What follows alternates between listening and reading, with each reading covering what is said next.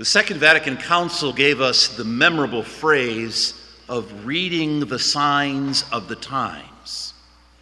And by that, which was found in the Council's teaching about the Church's relation with the modern world, it meant to teach us that we cannot be indifferent to the events that happen around us, but rather our faith should shed a light on those events and help us understand those events and teach us how to respond to those events. The same document called Gaudium et Spes, which tells us about the Church's relation to the world, says that the joys and the hopes, as well as the sorrows and the pains of the human family, are the joys and hopes, the sorrows and pains of God's people, of God's church. The church cannot be indifferent to suffering. The church cannot be indifferent to injustice. The church cannot see this beautiful building or its worship as an escape from the reality of the world, but rather as that which gives us strength to face the reality of the world and with the grace of Christ transform it. The process of theological reflection might seem like a little bit of a challenge this early on a Sunday morning, but it's not really that much work.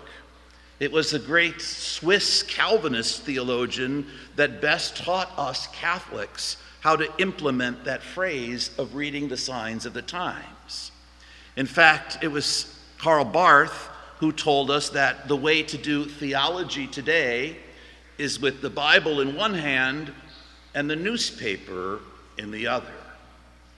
Now, somebody explain to our young students what a newspaper is. We'd have to have a Twitter feed or a handheld device or something to make sense of that now. But the idea that Karl Barth had is that what we read in Scripture has to make sense of the events that we read in daily life, and we have to discover where is God at work in those events. And then what we read about the world and our daily events, its joys and hopes, challenges and sorrows, has to be in turn enlightened by the Word of God. And then in that process, we discern our response. Just think about the situation in Ukraine. We prayed for Ukraine this morning. We reflected with the beautiful music of their national anthem, something that captures the soul of a people. We think about the destruction that they are experiencing and how many of them, Orthodox and Catholic, are worshiping today in bunkers and underground and in hiding and concern for what's happening all around them. How are we to make sense of that event today? Well, we know that the Scripture teaches us evil exists and the consequences of sin are real in the world today. Scripture also tells us that Jesus was a man of peace who resisted all kinds of violence and told his followers, if you live by the sword, you'll die by the sword. So we struggle with how to respond to that situation. We're more than 2 years into this situation of pandemic, another occasion in which we have to say, what is God telling us? Right? And what should we do differently? And what is the Word of God teaching us about how we get through events like this? In the gospel passage that we just heard from Luke, we hear of Jesus engaging in that same theological reflection, that same process of making sense of what God is communicating through the events of the news and how we should respond. The gospel passage began with some people informing Jesus of the news. You wonder how word got around in those days and how the message of something that was headline-making, would be headline-making today, would reach the ears of people. But somehow this tragedy of Pilate, that bloody, power-hungry, yet scared and weak governor placed by the Romans over the territory of Israel, had forbid Jewish worship and Jewish sacrifice at some time. And then when he saw these Galileans performing it, he slaughtered them so that their blood was mixed with the sacrifice as a warning to all the other people. When we think about all the bloody occasions that happened, even in the New Testament, the slaughter of the innocents after the birth of Jesus. So many times when we see the consequence of sin and jealousy and the inability to trust in what God is about, Pilate mixed the blood of people worshiping. Just like those being worshiped have been slaughtered in synagogues, in mosques, and in churches in recent years. He mixed the blood with the sacrifice. And when Jesus hears these people talking about this and they're telling him about this event, he can't help but hear a bit of judgment in their voices. And it's not the judgment against Pilate, but it's the judgment that kind of hints at or suggests that they must have been pretty rotten people for that to happen to them. Why would God allow that to happen to people going to church? Why would God allow that to happen to people performing worship? They must have been pretty bad. And Jesus says, you think they were worse than you? No way. And then he uses another example, because that example was Galileans. And Galileans were from the north of Israel. They were far from Jerusalem. They were like the Appalachia, if you will, of Israel. And Jerusalem is the capital city, the Big Apple, the center of everything. And those in Galilee, they're kind of in the backwaters. And so when they say things happen to Galileans, it's like, well, you know, those people, as if they don't deserve anything better.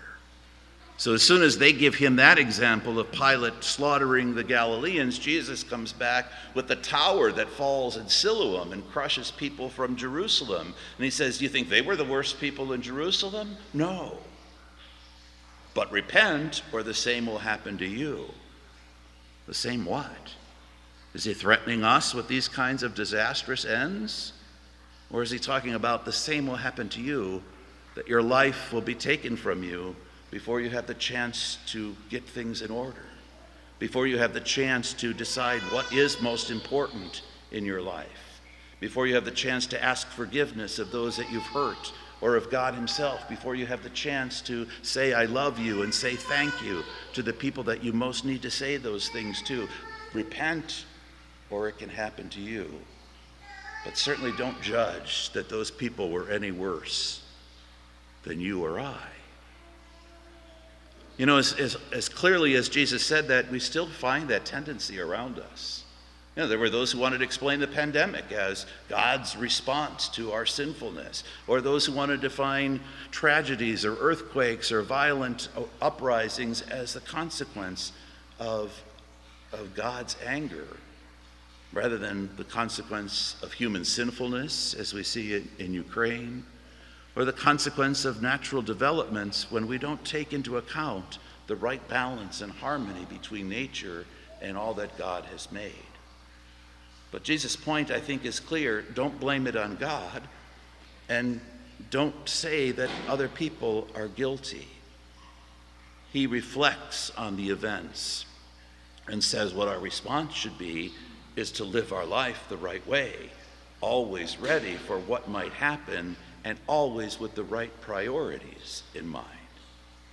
And one of those priorities for all of us, especially as people of faith, should be seeking the presence of God. And sometimes, as St. Paul says in that first reading, sometimes we think we're standing tall and we think we've got it all figured out, and we think we know what God wants, and we think we've got our catechism memorized, and we think we did everything we were supposed to do because we didn't eat meat on Friday or on Ash Wednesday. We got it all together. And St. Paul says, watch out. If you think you're standing strong, it's when you might fall. Because it's those very people who think they have it all together that very easily fall into the temptation of judging others and deciding that there's something wrong or lacking in them.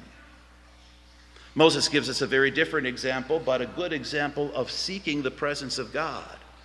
But when God comes to Moses, when God reveals himself to Moses in that burning bush, I'm kind of blocking my own view of that burning bush that you have so beautifully around the tabernacle here. When God comes to Moses in that burning bush, Moses doesn't deserve this experience of God's presence or communication. Moses wasn't fasting and praying and preparing himself inwardly and purifying himself so that he could be in the presence of God. If you back up just half of a chapter in the book of Exodus, you'll find what Moses was doing. He had just killed an Egyptian, and somebody said they saw it. He was hiding. He was hiding from the consequences of this murderous act. It wasn't out of the goodness of his heart he decided, I'm going to do some manual labor. I'm going to go out and take care of my father-in-law's flock. They can't find me. They can't see me. But guess who did see him? And guess who did find him? And guess who did call him to become a leader for his people? And God doesn't always call the ones that we would call. God doesn't always call the ones who seem so holy, so perfect, so prepared, so educated, so powerful, so influential. Moses was prepared from early on. He was rescued when his life was in jeopardy as an infant. God was with him. He didn't respond perfectly to God's plan. He let his temper get the best of him, and he kills an Egyptian. He kills another Israelite. And here we have God calling him. But what drew Moses to God in that situation? The burning bush. And what drew Moses to check out that burning bush? His curiosity. You know, we might look at that as a primitive example, primitive from our perspective anyway, of science. Right? He had a question, how can this be? How can something be burning up and never consumed? He was looking for that perfect energy source. Right? We wouldn't need windmills and we wouldn't need solar panels if we had a burning bush that never lost its energy and never consumed its source. And then the burning bush speaks, or at least he hears a voice coming from it. Take off your shoes, you're on holy land.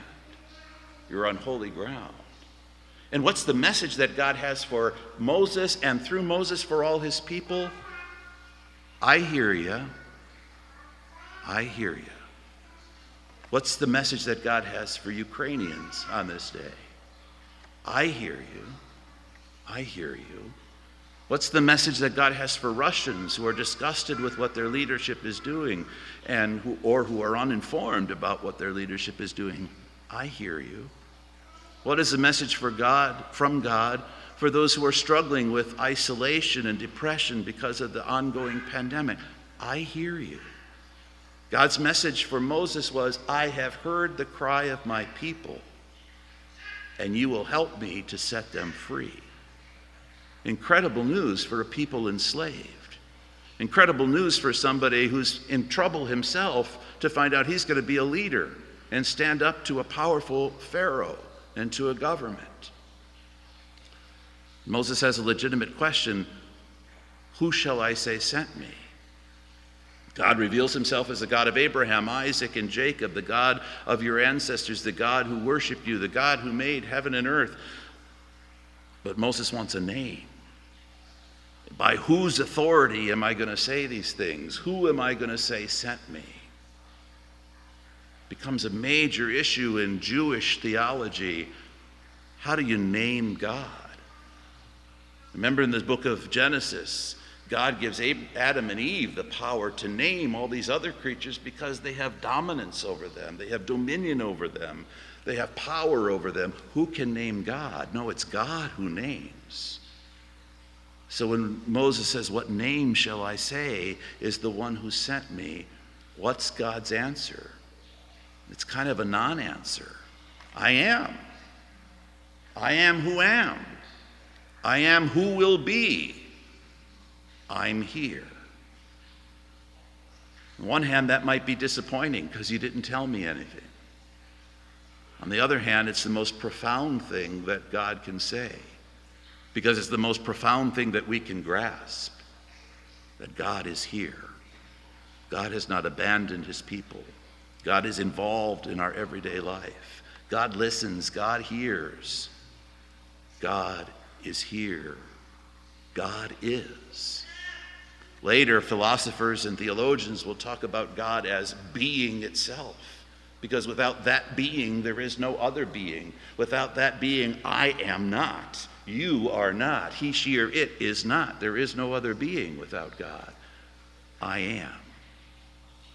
The Jewish people knew they couldn't even pronounce that name, that verb, I am he who is, I am who will be. They used 4 symbols, 4 letters for it. In our alphabet, it would be YHWH. There was a time we used to use that phrase, that name, in songs in church until we realized That's offensive to the Jewish people because they understand they can't even pronounce that name. So we stopped using it.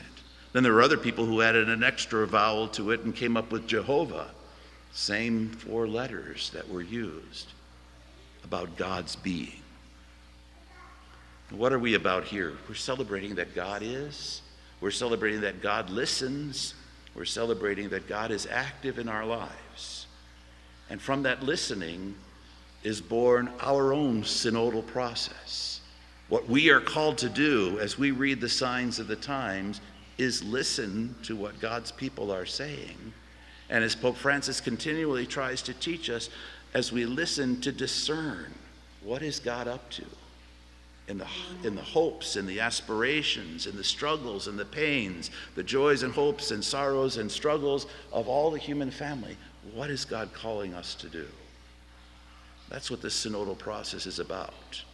But the simple answer that we can already enact is to be present. And how often is our presence to one another the best thing that we can give? When words don't have an ability to explain, it's our presence that speaks volumes. We are who we are because God is who God is.